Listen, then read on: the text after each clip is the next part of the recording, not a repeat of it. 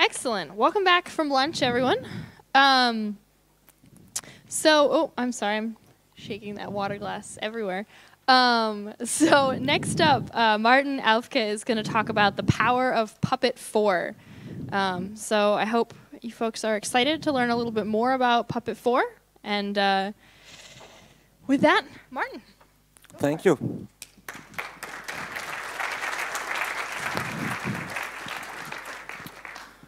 So, welcome to Puppet Camp Berlin. Since Nigel did all the technical polls already, right in his first talk, I decided, okay, since I like polls, I have to decide, okay, which poll is it that I will do, and I decided to do a language poll. Who of the people in here does not understand German? That's quite a bunch of people. Okay, which definitely makes me not asking the next question, so I will do the talk in English, so to get everybody will get an understanding.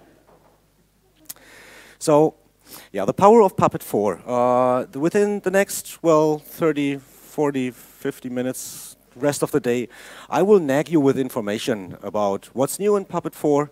This will be the interesting stuff for you, where you will eagerly look forward on what is new. And of course, there's also a section, Power of Puppet 4. With great power comes great responsibility. There will be lots of stuff where you need to do work for getting your code ready for Puppet 4. So, my name is Martin. I'm living here in Berlin since 9 years by now. I'm one of the Puppet Labs trainings partners. Puppet Labs has many training partners amongst all of the world, so I'm one of the partners here located in Berlin, in Germany. I'm contributing to quite a bunch of modules within the actual project. We even have released one module as open source on GitHub and on the Module Forge. And at the moment, I'm still working as a freelancer. This will hopefully change by July 1st. And no, we're not looking for hires, but we're looking for Puppet freelancers. And when one would have asked me, let's say 4 or 5 years ago, what is your profession? What is it that you're doing? I would definitely have told them, oh, I'm a system administrator. Don't call me a developer. Developer is something different. I'm doing other stuff. I'm a system administrator. Meanwhile, things have changed by just using Puppet in general. Because system administrators SSH into a machine and check whether something is working or not, doing modification to configuration files, emptying log files because of full disks and stuff like that. And this is something where nowadays say, when I have to SSH into a system, there are either one of two or both things broken, the deployment or the monitoring. So nowadays, I'm saying, no, a system administrator is someone who logs SSH into a system, analyzes the system, doing changes to the system. That is the reason why I say, no, I'm no longer a system administrator. I'm more a kind like an infrastructure engineer, infrastructure architect. I define the system, I define the states of the system by using Puppet. So first, welcome to Puppet 4. April 15th, a couple of days ago, the first 4.0.0 release was released. There's also some blog posting about it, and there's also documentation already updated. I already saw the first bug report regarding the documentation, pointing to elder versions of the documentation. So hopefully this will get fixed soon, and you find all the proper information regarding Puppet 4. Well, this is not the only welcome, I have to say, because 10 years ago, in 2005, Puppet was founded. It was not Puppet Labs, they had another name for the company, but so Puppet itself is now a system which is in place for 10 years. So definitely it's a point where we need bigger changes in a software that exists for 10 years. So what is it that I'm going to talk about? There are many things, and some things Nigel already described. I will go a little bit more in a technical background. First, we have the new Puppet server and the way how Puppet is packaged at all. So the new Puppet server is running on Clojure on a JVM. Puppet Labs also adopted a technology they call Trapper Keeper by switching on and off certain functionality within the Puppet master. So switching on the file serving on one Puppet master because it only compiles catalogs, switching on the CA on one Puppet master and disabling all the other stuff of the Puppet master, which makes it easier for you to load balance amongst different functionalities of Puppet masters. Then, of course, you have within the JMX console, you get information regarding the health state of your JVM, how is the heap size used, and within the Puppet Enterprise version, you even get internal metrics from the Puppet Master. The other thing is which changed is the packaging. There was some discussion on the mailing list whether this is good or not. Personally, I first said, this is going to become ugly. After thinking about it, I said, yes, it makes it easier for me to maintain systems, multiple different systems, and having one functional Puppet version in place. The first thing they said, we will have all-in-one packages. So what is this all-in-one packages? What does that mean?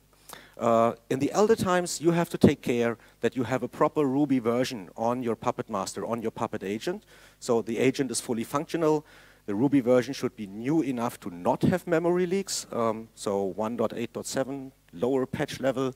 Nigel told me once, 299? 299, yeah. They have a feature built in, it's called a memory leak. So when you have a Puppet Master running on that version, just put the memory into the machine. Ruby will eat it, so no problem at all. So it was difficult. What is it when we have a far more newer system that provides a far more newer version of Ruby and we need an older one? So we had to do some kind of backporting older versions in a build process to have them packaged on our Puppet Master Puppet agent. Sounds insane, something I would not like to maintain. So Puppet Labs decided to do a similar approach they have done in Puppet Enterprise to Puppet Open Source. In the Enterprise version, you get all the software you needed bundled into one place. It's installed in one location. It brings the proper Ruby version, a tested Ruby version, the required gem set is available. You even have Java inside for running, for example, the Puppet DB and the new Puppet server. And within the new agent, open source agent, they've said it's similar. We will provide proper Ruby versions and we will not install them into the system Ruby location, but we will install them into a separate directory structure, into our Puppet Labs. So the first thing is the packaging, the way how the packaging is done and the way how the software is bundled. The next thing is package names. Since many people, I know, who's using directly the repositories from Puppet Labs in their production system? Wow, like someone mentioned on the DevOps days earlier this year, you're having unprotected sex with the internet. So people who have somehow a repository copy in their internal network, checking MD5 sums and stuff like that, they can control when will they update their Puppet version by just updating their local repository copy. So what if someone just says, no, I'm using the Puppet Labs repository server, and now there's Puppet 4 out. So you will immediately get Puppet 4 on your masters and agents. Is that something you would like to do? So Puppet Labs is doing the changes on your platform by just updating their repositories? Or would you like to control when this update will happen? Yeah, but it's only Puppet, so it should work. It should continue working. Will it? We'll see. So we have new package names, we have new repository layout to not have automatic updates to Puppet 4 just by having a new version available in a repository. So now we come to the technology which is built in. Since the early days, Puppet offered the possibility to have environments in your system. So the system administrator of the Puppet Master was eagerly having, oh no, don't cope with my production environment, dear developer, you will get an environment by yourself. There you can test stuff, we will provide proper use of the proper versions of the software you need, and when all the testing is done properly, then we will merge that into the production branch, the production tree on the Puppet Master. So he did a manual configuration in the Puppet Conf, adding a section for testing. Yeah. And the next developer showed up. Hey, I've heard we can have environments on the master. I'd like to have an environment too. So the administrator of the Puppet Master, either when managing via Puppet, added a new line to the configuration file manually or automatically, however. So the next came and said, we need a separate environment because we have to test the version we have provided to that customer and we have to provide a fix for that. We need an environment for that specific version. So one day the system administrator said, this is really ugly. There are 3 people showing up per day where I have to add environments manually to the Puppet Conf. Why should I do so? So he says, hey, give the environment just any name, I'm fine with that. And within the Puppet configuration file, he just said, hey, I'm using the environment variable. So if a node would like to switch environment, he just says environments equals and just a name, and you, dear developer, just have a branch and check it out at the proper location. More like this? Okay. You might make me notice about that 3 or 4 times approximately. Okay. Yeah, but somehow the people learned, okay, now we have individual automatic environments available. But what we don't have is per environment configuration. We still have a global configuration. And this is where the directory environments comes into place. So on the master, you just specify no longer a module path, but an environment path. You specify your master where to find all the environments. And within each environment, you can have one configuration file, an environment.conf configuration file, where you say, on that specific environment, I will, for example, specify a different config version that has to be shown. I want to specify whether the future parser should be turned on or off, like Nigel explained it. We now can do it per environment, future parsing on or off. And the other thing which comes handy when using directory-based environments is the usage of R10K. So the story I've read about how this funny name came up was the developer doing the code, and someone told him, oh, you have to find a name for it. It's a great idea. We want to provide it to public, and you find a name for it. You have to find a name for it.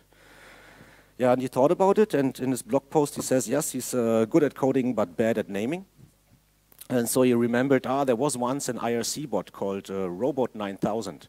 And he just says, okay, I'll just add 1000. So I have Robot 10,000, which is shortly named R10K. So within R10K, you're working with Git branches. In each branch, you will have a Puppet file. Within the Puppet file, you describe which modules and which versions would you like to have in that branch, and the branch reflects to an environment on the Puppet master. So this is not really new. It's out already for quite some time. It's now bundled in the enterprise version, so the enterprise version now also has R10K included right from scratch. You don't have to install it later on. But there's even more. There's new language features, so new stuff that is inside Puppet. The first thing is the lambdas. They offered lambdas, the way to deal with data. So you say you have a certain block and you can use functions on that block. And there are quite a couple of functions available. So in the older times when you had somehow an array and you want to iterate over the elements of an array, you couldn't do that in Puppet directly, in Puppet DSL.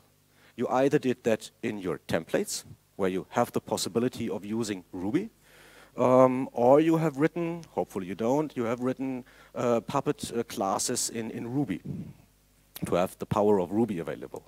This is something we now don't need anymore. It's all related to the type system. Since Puppet now knows this is an array, this is a hash map, then Puppet knows, okay, now I know I can have certain functions available for that specific data type. So this is only a small subset of all the functions that are available. What is more important, with these new functions, you can continue using them in the same way like you have used the functions so far. So normally you just say, what I always tell the people in the training, they see something they don't understand. So there's something like a string, letters, then there's the round bracelet opening, then there is something or not, and then it's closing again. Yeah, this is a Puppet function. It's executed on the master. So you can, for example, use the each function on a certain variable. Hopefully it's an array, otherwise you will get an error. And you can do it the Ruby way by chaining the variable and the function by putting a dot in between. So both options are possible now. Something which is also new is the EPP template engine. So far we only had one template engine, the ERB template engine, which is the built-in Ruby template engine. And for people it was always confusing that they say, in Puppet I have a variable with a $sign. And in those templates I either have to use an add, the scope lookup var function, or the scope function to look for variables. Why isn't it similar? Why do I have to change the things, how it is working? How do I write it down?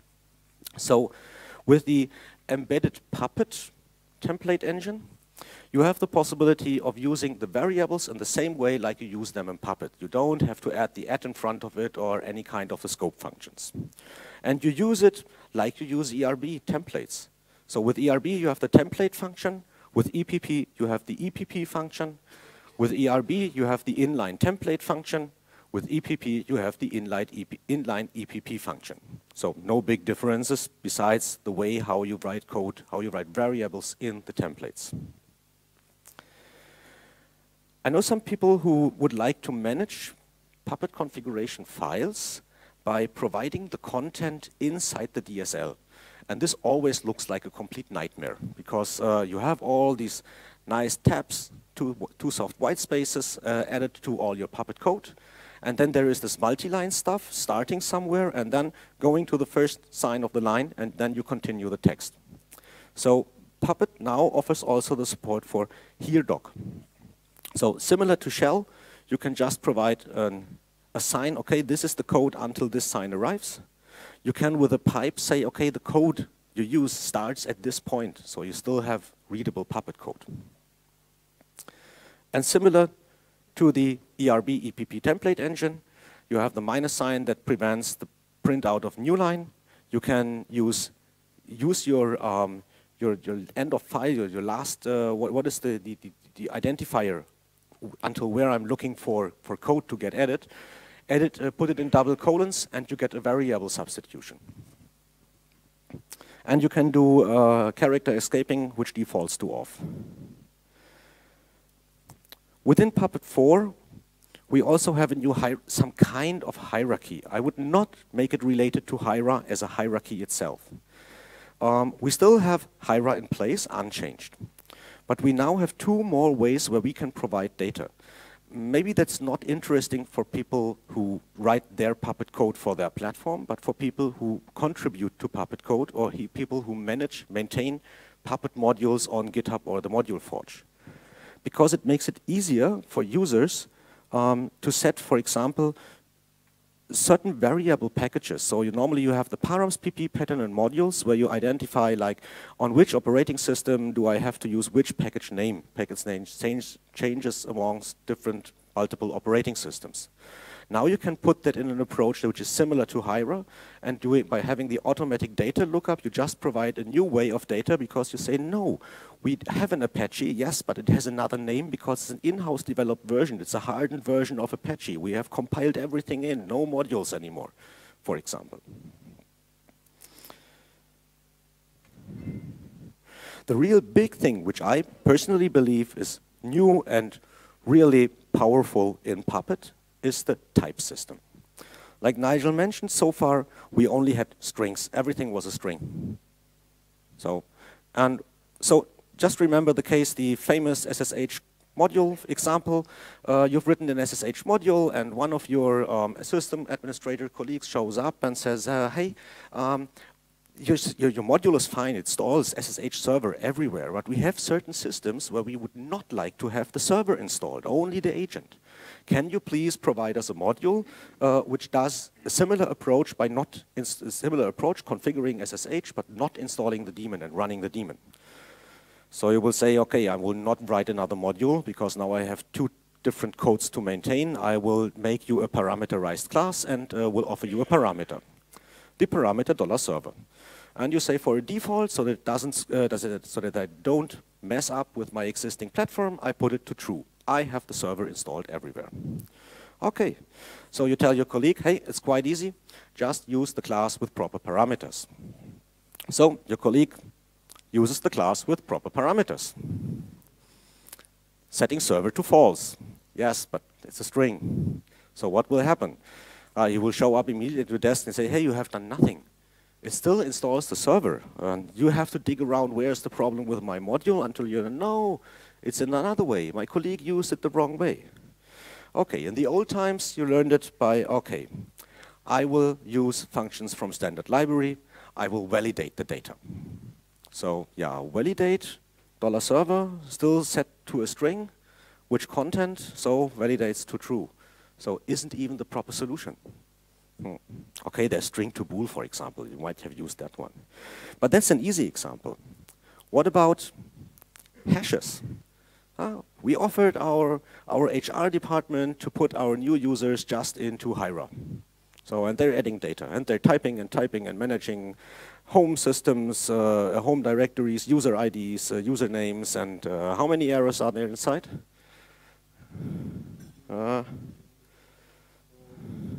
5, yeah. Will you see that? So, in an easy way, it's difficult to see that there are many errors inside. So this is the reason why it says, yes, we don't only want types, we need types in Puppet. Because we now give the power of what our module is doing to an external source, and we can tell them, please put in proper data. But maybe they don't understand the term data at all. Maybe they don't know about types, but you still want to be sure that your Puppet module is functional in the way you expect it to be.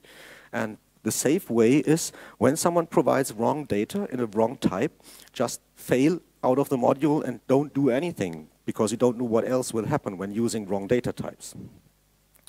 So we now have something like the Boolean type, where we can check for whether the $server variable is a Boolean. And when now our users start using our module with wrong data types, the Puppet master will throw an error, the agent will receive the error, it will be printed out, it will be in the report. Everybody sees immediately, okay, the module is working, but you've put in wrong data inside. You can even deal with complex data.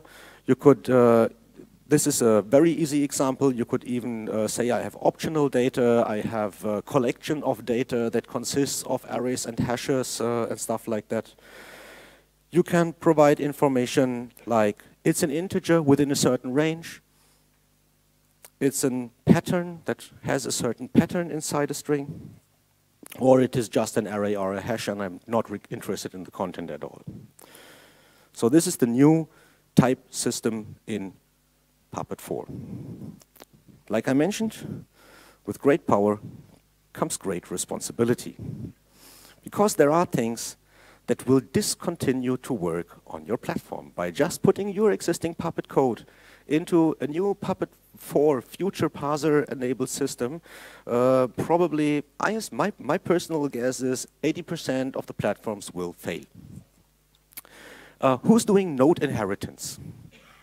So having something like a base node configured and just inheriting his real node from that, well, just virtual base node. So no one does node inheritance? A couple, I see. Yeah, you've got work to do. I'm very sorry for you. Okay, yep. Either you or Stephen when being back from paternity, or yeah. So yeah, talk to Puppet Labs. They are happy to help. Yeah. Talk to me and my colleague. We are happy to help. Yeah. Because why don't we? There is a certain reason why we don't need that node inheritance anymore. First, inheritance also inherits the scope of variables, and I saw even people defining variables on node level, which is absolutely insane. We now have roles and profiles in place. This is the place where we define variables, declare variables, do data lookup and stuff like that. So there is no need anymore for inheriting from a base node. We can just write a base node profile and have it available on all our systems. So this is an easy fix. Just rewrite your node classification to roles and profiles. When I first talked about the next thing, it was quite interesting. It was in London last year, and there was Raphael Pinson from Camp to Camp there, also many modules from him and his company. Alessandro Franceschi was there, and when I told them, okay, we will have a slight change. An empty string now no longer compares to false. An empty string now no longer compares to false, it now compares to true. And they both did a Twitter posting where they immediately said, oh my God, this will break 80% of the modules on the Forge. And yes, it will do so. But it's, yeah, but it's, But it's if you say it's illogical or illogical. It's illogic, definitely. Having an empty string is something. It's an empty string. It's not undef. So why should it compare to false? It's true. Yes, of course. So I saw stuff like that. People just comparing whether the variable is existent and yeah, empty string. Empty string matches. Yeah, but I would like to match it on an empty string. So empty string is now true, but I want that one to be to false. So yeah, I have to check that the variable, please, is not an empty string. So next easy fix. You're making notes on your homework? Hopefully. I'm very sorry about that. But I'm not finished yet. I'm not really finished yet. No, no, no. We're just starting here. So the next thing we have is variable naming. I talked to a developer, and he told me, I looked at his code, we have the review process in place, I just did the Garrett review, and I went to him and said, no. No, no, no. Your code change is -2 from my side. Do not push that into production. Yes, but why? What is it that you're not comfortable with? Your variable starts with a capital letter. And he says, yes, but a variable inside Puppet can never change. So it's not a variable, it's a constant. And I'm a developer, and writing constants, I'm using capital letters for immediately seeing it's a constant. I had to tell him, okay, this is a constant from the one node perspective. You were looking at it. But you have many, many nodes. So it is variable amongst the number of nodes. So it is a variable at all from the big Puppet master perspective, not from your node perspective. So it was possible having variables with capital letters, and this will break now. A variable may not start with a capital letter and not start with an underscore. The underscore. Yes, it may start with an underscore, but then it's somehow a marker that this is a private variable available in that specific class or define only, and you can't reference it. So when not being totally 100% sure that this is a local variable only, don't use the underscore.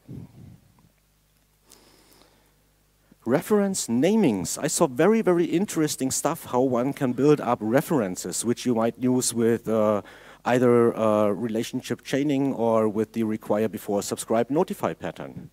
So first thing, capital letter on the title is no longer allowed. So it's the first example underneath. So it's not working anymore. Why is this? The Puppet parser now tries to evaluate what is there. And you see, okay, I have to evaluate a reference on a class. We omit the empty space. I come to that afterwards. Then we have the brackets, and inside the brackets he sees, oh, there's an expression I have to evaluate. A reference on SSH. What is SSH? A class? No, a class is a class. What is SSH? Something undefined in Puppet. So it will break. The next thing is the empty space between the type reference and the title. So again, the parser evaluates, oh, a reference on a type named class and a white space. Finished? So I have to deal with the next expression. So again, no capital letters on titles, no empty white space between the type reference and the title. Well, you can of course not fix it, but it will just break your Puppet code. Finished? No, not yet. Not yet, not yet, not yet. Who's using hyphens in names? The syslog -ng module. Only 1, 2, 3 people are. I suppose I shocked you totally that you are afraid of raising your hands by now. So we are no longer allowed using hyphens, the minus sign, in names. This reflects to everything you find on the Puppet master on the file system. A directory name, which is a module name. A class name, which is a file name, or a define name, which is also a file name. So no longer hyphens in names. Yes, but there is this famous syslog -ng module because it's called syslog -ng. Yeah, you have to change it. Make the minus sign an underscore. But please do it in all places, in the module definition and in all the module declarations. I was very, very happy that I seldomly saw stuff done directly in Ruby. So you had the possibility of writing Ruby code, so you don't have the init.pp, you had the init.rb file. So and Puppet then note about, okay, I'm not using my parser, it's just pure Ruby, and I'll just take that bunch of code and throw it somehow into the parser and into the catalog what's inside. And it's almost 2 years back now, the Puppet Labs guys decided, no. How should we test this? It's the world of Ruby open to everybody. We cannot somehow deduce the function on what is possible or not. It's a full Ruby world. We don't know what will happen inside there. So they decided, hey, what is it? They took a look on why are people using Ruby manifests anyway? And they learned, yes, because we have to iterate over array. We have to split hashes. We have to, yes, but this is by the type file system. And by having the functions now available, it's built into Puppet DSL. You don't have the need of opening the Ruby world by just purely iterating over an array. That's not all. That's not all. There's more stuff. So there are also fixes inside, definitely, yes. For example, many people will have recognized when you have a module by yourself and you name it My Company, and you have a MySQL submodule, so it's My Company : MySQL, and you somehow want to make use this. In this module, you want to use the MySQL upstream module, then you have to put : in front of it. This was due to relative namespace resolution, and this is now fixed in Puppet Labs. So you don't have to use the : Puppet immediately learns, yes, he's reflecting to in the module structure to the MySQL module and not to the subclass I'm locally in. What else is breaking? Import is gone. I'm so happy that import is gone. Import, yeah, I know many people did it that way, that they had in their site pp, they're importing their nodes /star.pp, or even they just said import */ */*.pp, so all structure that is underneath. That is something that the Puppet Master does itself anyway, so you don't need it in your site pp anymore. Okay. Then I saw people in modules importing other files, where I said, this is insane. Which namespace are we now in when we import a file which has an own class name inside? We have the autoloading, we have the module syntax. Why should we use import at all?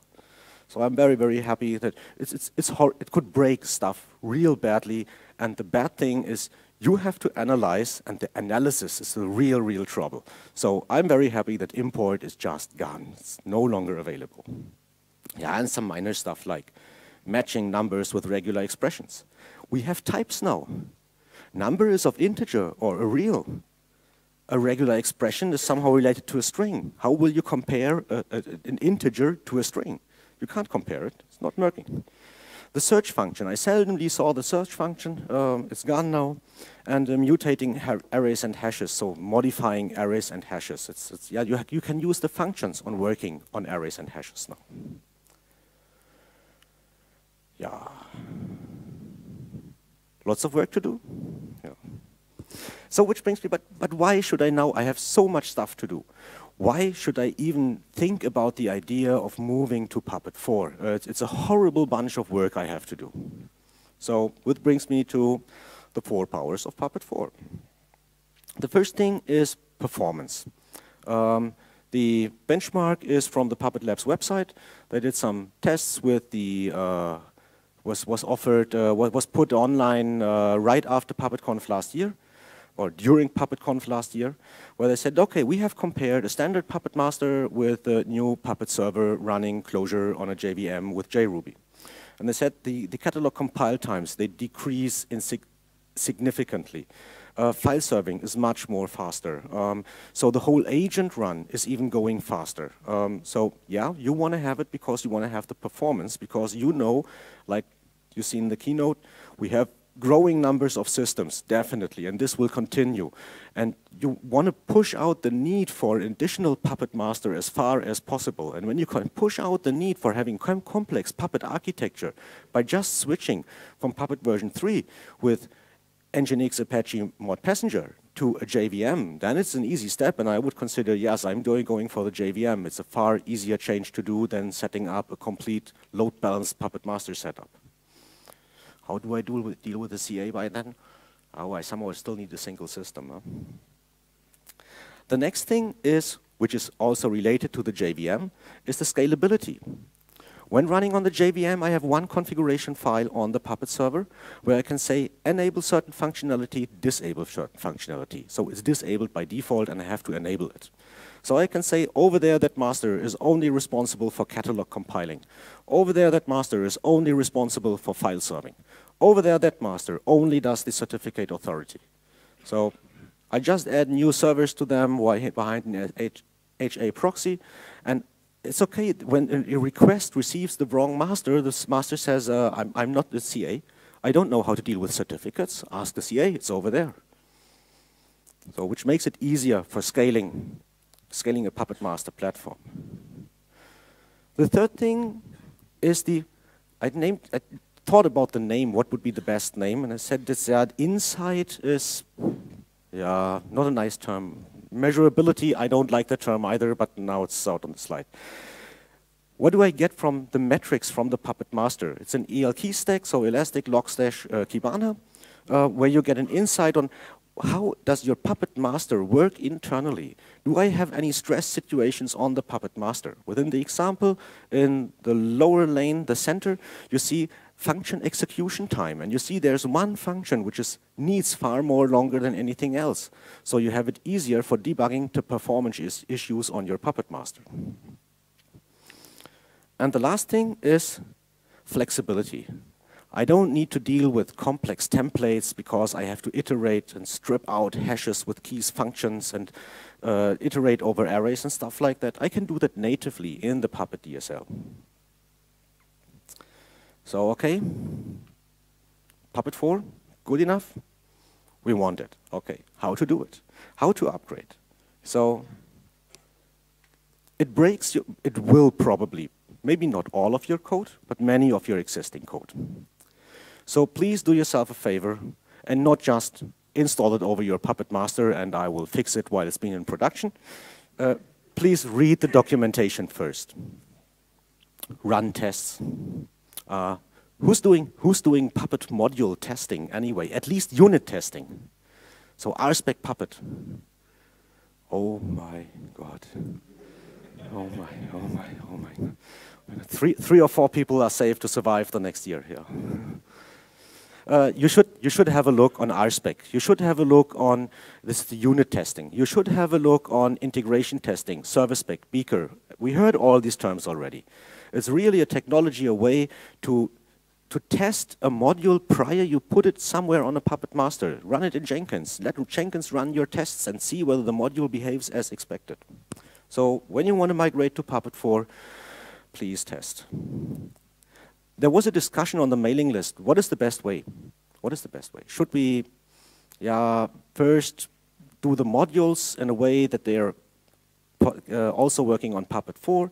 Should we use the proposed way by downloading the tarball and extracting it and run the Puppet Master inside the tarball by specifying the Ruby libdir pointing to the extracted Ruby libdir?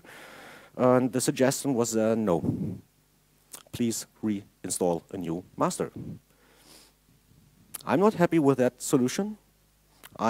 Hopefully, I've learned that there will be more stuff after Puppet Enterprise 3.8, which will support you migrating your existing Puppet code to newer Puppet Enterprise versions, which will have, hopefully, Puppet 4 built in. The other way is you have to test all the stuff by yourself. So, and maybe, who's running a Puppet infrastructure for more than 4 years?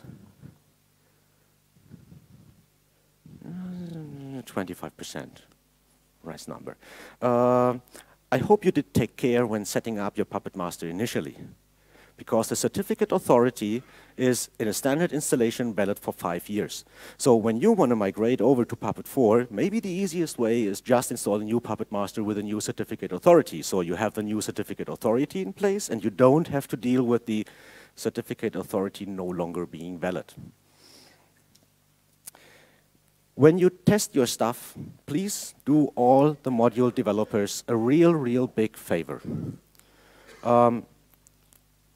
Write pull requests if you have a fix. At least file bug reports. There are so many modules outside. Module developers are yet a little bit unsure how we should deal with that. I don't know how they will do it with the Puppet Forge, that we have existing users that run on elder Puppet version, and we have users who want to make use of the new functionality of Puppet 4. But which also means we will have to provide two different versions of modules. One that is functional on Puppet 3, one that is functional on Puppet 4 by using new technology of Puppet 4. So please, share your findings, at least file bug reports. And maybe it's not that difficult, maybe fix issues by just adding pull requests.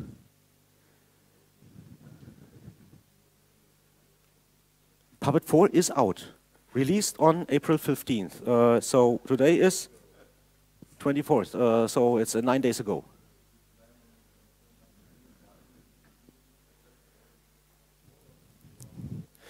So when you are out in the green field, I would recommend right away start with Puppet 4. When you have an existing infrastructure, then you have to migrate. But so like Nigel today said in the morning, it's not that it's new, doesn't mean it's not mature. So it's working.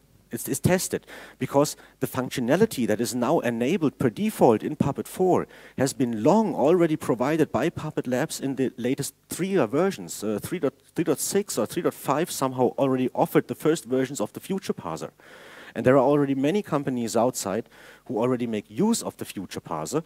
So, and they file bug reports to Puppet saying, okay, this is not working as expected. So it is fixed now. So Puppet Labs now does not say, we are offering a new software with new functionality which is not tested. No, they just say we offer a new version because we switched the feature flag from off to on in a default installation. That's it. That doesn't mean it's not mature. So, did I came up with all of this by myself? One more question.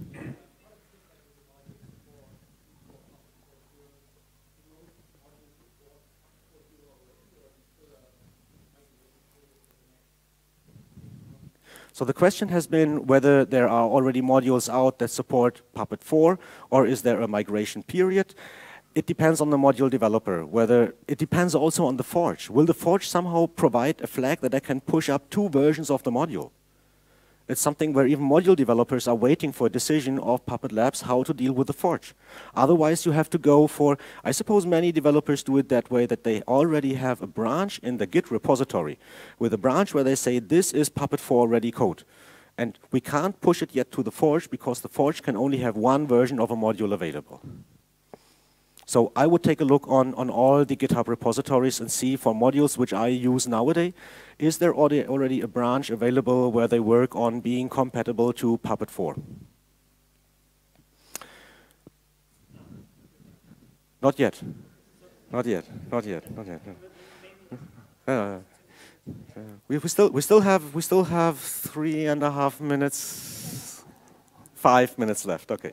So if someone asks me, okay, where do you find that stuff? Did it all just by yourself? Did you read the Puppet code? How much money have you put into Puppet Labs for offering that information here and getting it for tons of beer or stuff like that? No, it's all available on the internet. Henrik Lindberg, and somehow let's say an architect within Puppet, writes a nice blog, regular, irregular, where he offers information on what is it that will come new to Puppet 4. There is an open Git repository with the Puppet specifications. It's where the development department puts in their information, how would we like to deal with certain functionality in the new way. So it's the point where the developers look into what is it that they have to code. So from a generic description. Camp to Camp has written a night blog posting about how to deal with Puppet 4.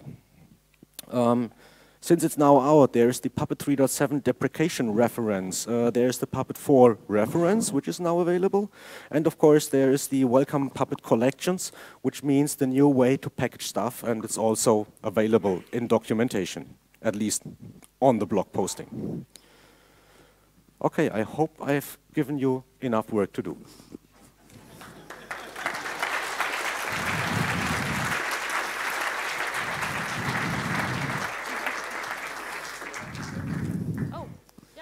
So I can, I actually just checked. We've got metadata support in the Forge modules. If you go look at a module like the apt module, it'll say this one's compatible with 3, 4, and higher. And you can actually go download other versions. So it looks like we've already started pushing out metadata on the Forge modules, so you can tell whether they work with Puppet 4 by only Puppet 4 or 3 and 4. Nice. Excellent. Okay. First, did all the rest understand the command? Okay, so I will not repeat it. Sorry, No. someone always doesn't understand, but no one's going to say it No, out loud. not understanding. Okay, there was a command regarding the split up functionality of the Puppet Master, and the command was when you have a layer 7 load balancer, the communication between agent and server is done via a REST API. So you have certain paths for certain functionality. Within the layer 7 load balancer, you can inside the request and see, okay, which path is used in that request, and from the load balancer you can make a decision. I'm putting that data on for, it's all related to certificates, I put it to the CA server. It's files, so I put it to the file serving server. Excellent. Thank you so much. Last thing was whether there's something like that is already somewhere around in place, and the last comment was unsure, never seen so far. Okay. Thank you so much, Martin.